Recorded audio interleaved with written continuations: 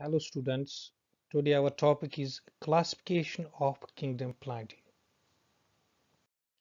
Now first let's look at the characteristics of kingdom planting.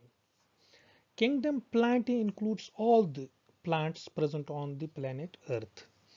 ये जो kingdom planting है बच्चों, it includes all the planet जो भी plants present हैं हमारे अर्थ पे हमारे planet अर्थ जो है इस पे जो भी plants present हैं वो सारे प्लांट्स जो हैं किंगडम प्लांटिंग में इंक्लूड किए गए हैं so it's a very vast and diverse kingdom और ये जो प्लांट्स होते हैं they can not move from one place to another जैसे कि हम एनिमल्स में देखते हैं कि वो एक जगह से दूसरी जगह जा सकते हैं plants can not move from one place to another they are always expose to the external environment harsh environmental conditions and they cannot escape it they cannot escape the harsh environmental conditions as such बच्चों ये जो plants होते हैं they are considered as non-motile they cannot move from one place to another they usually reproduce sexually तो normally जो इनकी reproduction है they carry out their reproduction through sexual mode and sexual mode is the predominant one they also have asexual modes of reproduction they also show different modes of asexual reproduction different ways of asexual reproduction but the sexual reproduction it is the predominant one ज़्यादातर जो plants हैं वो sexually ही reproduce करते हैं they follow the autotrophic mode of nutrition ये जो plants होते हैं ये अपना जो ग़िज़ा है ये खुद ही बनाते हैं as such they are considered to be autotrophic they synthesize their own food they are multicellular eukaryotes ये जो प्लांट्स हैं ये मल्टीसेल्यूलर होते हैं बहुत सारे सेल्स के बने हुए होते हैं और यूकेरियोटिक होते हैं इनमें वो सारी चीजें होती हैं which are the characteristic features of the eukaryotic cells or eukaryotic organisms they possess a well defined nucleus they have all the organelles they have the mitochondria they have chloroplast they have all the characteristic features of eukaryotes so they are eukaryotic and they possess a tough flexible and sometimes rigid cell wall and they also have vacuoles large vacuoles present in the cells which have these vacuoles they perform different functions such as protection. The plants they contain photosynthetic pigments, chlorophyll, and other pigments which are present in the chloroplasts or the plastids, and they have different organs for carrying out different functions. They have different organ. They have they have specialized organs for carrying out reproduction. They have a specialized organ for carrying out photosynthesis. So they have different organs for carrying out different functions. उनके पास हर कोई काम करने के लिए एक specific organ होता है तो वो वाला काम करते हैं फॉर एग्जांपल फोटोसिंथेसिस लीफ में होगा तो leaf is specified for carrying out photosynthesis. Now let's look at the classification of kingdom planting.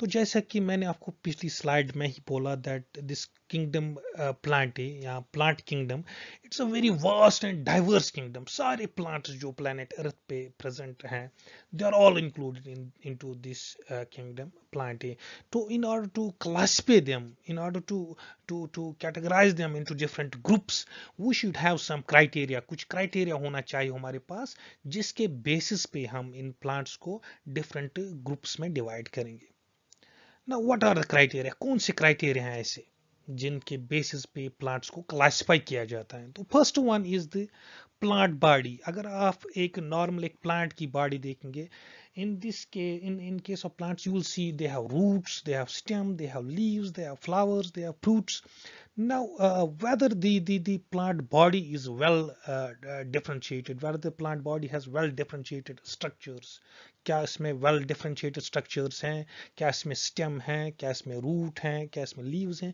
या फिर ऐसी कोई differentiation नहीं है तो उस basis पे हम plants को divide करते हैं different groups में Second is vascular system.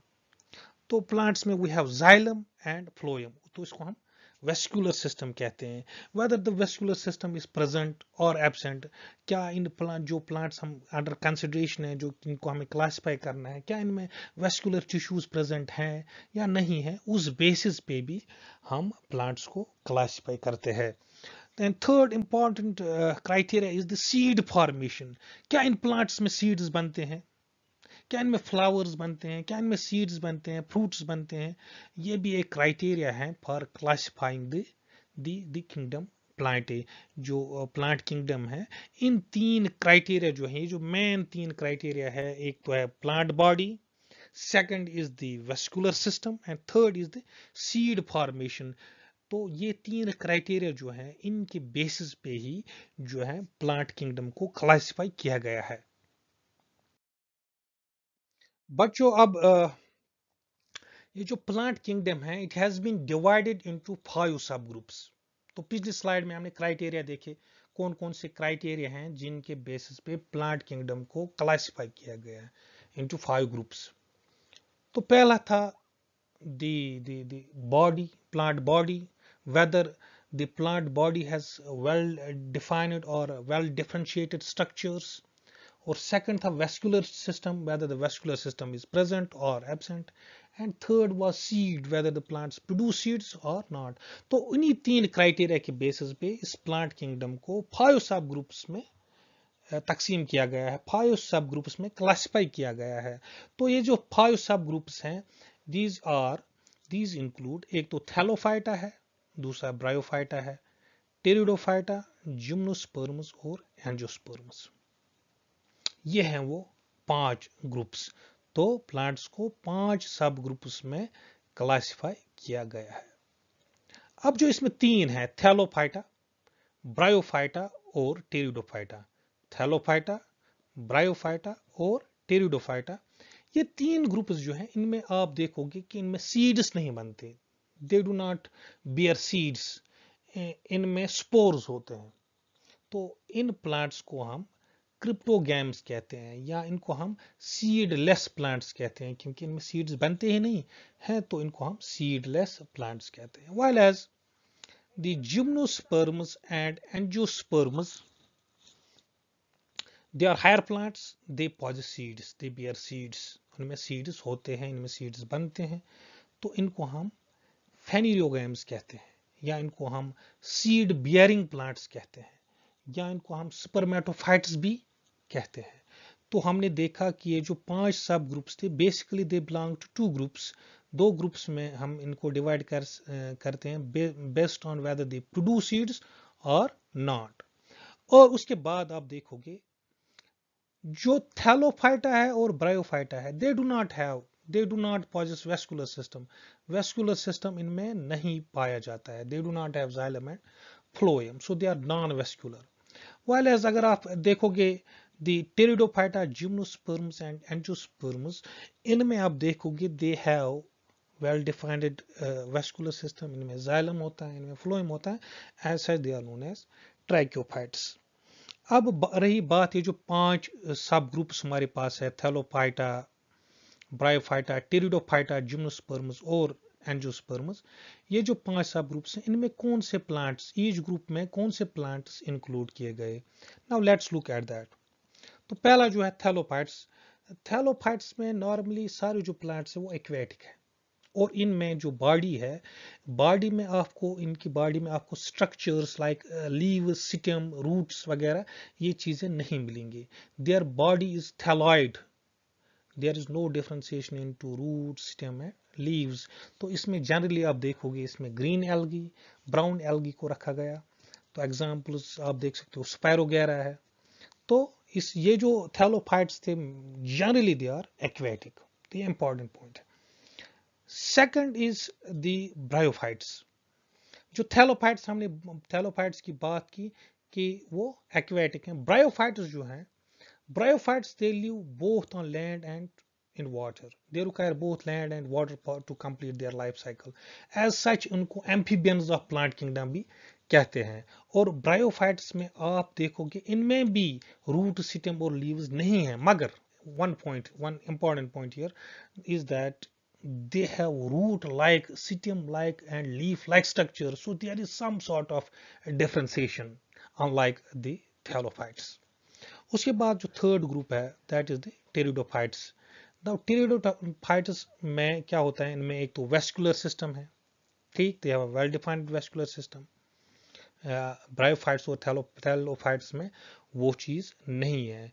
तो इनमें आप देख सकते हो फर्नस को रखा गया, हॉर्सटेल्स को रखा गया, मार्सिला. These are some of the examples of this group. Then another important group is gymnosperms. Gymnosperms are seed bearing plants. लेकिन इनके जो सीड्स हैं दे आर नेकेड. सीड्स इनके जो हैं naked. Gymno means naked and स्पर्मा means seeds. तो seeds इनके जो हैं वो नेकेड होते हैं, बिकॉज जिम्नोस्पर्म्स जो हैं वो फ्लावर इनके नहीं, they do not bear flowers. तो नॉर्मली जो ओव्यूल होता है it is inside the ovary. तो ओवरी फ्रूट बनाता है, ओव्यूल अंदर से सीड बनाते हैं. तो सीड जो है it's enclosed with in the fruit. But in case of gymnosperms what you will find is that इनके जो ओव्यूल्स होते हैं वो नेकेड होते हैं. तो सीड्स भी नेकेड ही बनते हैं. They are not enclosed with in the ovary और they are not enclosed with in the fruit. तो इनमें सारे ये प्लांट्स रखे गए जिनके पास जो विच beer naked seeds. So last important group is the angiosperms. It's one of the vast and diverse group of organisms. In angiosperms की ये खासियत है, characteristic feature है कि they bear flowers. इनमें flowers बनते हैं. Plant body जो इनकी है, they have well differentiated structures. They have root, stem, and leaves. One important point that you need to note here is that gymnosperms also have well differentiated root, stem, leaves.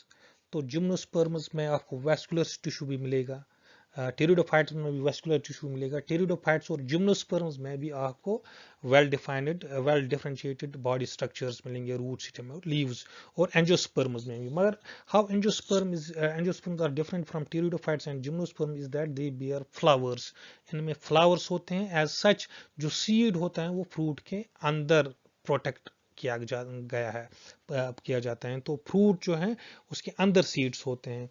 और examples आप देख सकते हो, बहुत सारे examples हैं. Most of the plants that you see around they are angiosperms. You have mango tree, you have pomegranate plant, you have walnut tree, you have Apple tree. All these are angiosperms. So this is the classification of kingdom Plantae. तो मुझे उम्मीद है आपको समझ आया होगा ये सारा लेक्चर. तो अगर आपको कोई भी क्वेश्चन होगा तो आप कमेंट्स में क्वेश्चन डाल सकते हो. I will try to answer your queries.